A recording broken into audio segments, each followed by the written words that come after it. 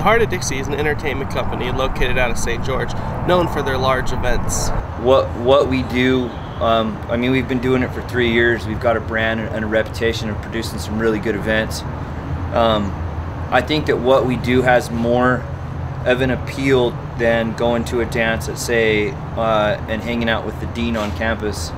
Our events are a little bit more relaxed. The homecoming dance, for example, like that, people say it's going to be a homecoming dance, you know, and everything follows with that you just assume.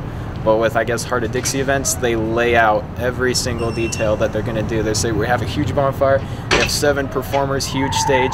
It's just more inviting. Dixie State University and the Heart of Dixie do not have a history of seeing eye to eye.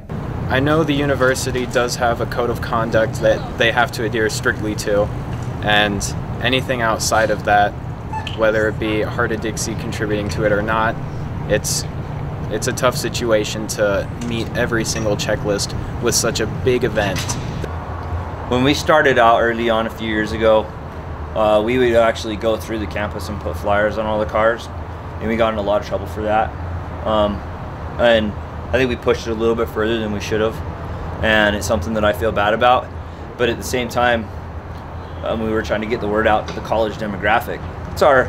That's our kind of main focus is the college ages demographic, the young adult demographic in Southern Utah. Like that's like the biggest years of your life. Like when you're kind of growing and going out and partying and you know, and we're not here to say, oh, let's all go out and party and all get drunk and use a bunch of drugs and stuff like that. Like if you drink, that's your thing. You know, you can, and we do an event that you can drink at, that's your thing. We don't want people on drugs at our event. We don't condone that.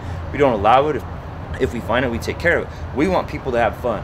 We want people to go out and just have, you know, one of the best nights of their life instead of having to just sit at your house and watch Netflix and chill or something. I don't know. Reporting for Dixie Sun News, I'm Ryan Huskins.